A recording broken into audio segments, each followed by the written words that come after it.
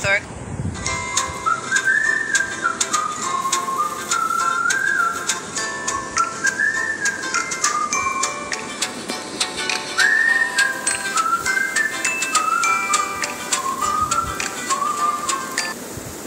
So similar to the thoracolumbar fascia in your lower back, there's also a soft tissue structure down the back of your neck that as you stay in that forward head position, you create slack in the soft tissue.